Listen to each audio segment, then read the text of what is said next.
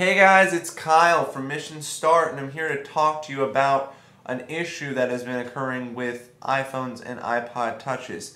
The issue is that when you install OpenSSH, you are given a user, root, and a automatic default password, which is Alpine.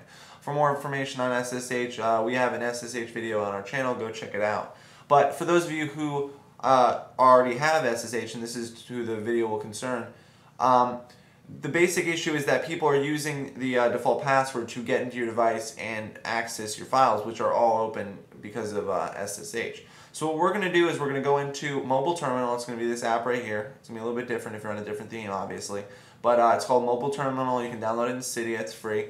And what you can do is go in and change your password. So I'm going to walk you through the terminal commands to do that. And this will basically allow you to be safe. And what's going to show up is the name of your device here and the user that you are currently assuming, I guess is what you'd say. And so now we're the mobile user, and what we want to do is assume root command, and by doing that, we enter the following command: su space rrot, and it's going to ask us for a password. Your password is Alpine, A-L-P-I-N-E.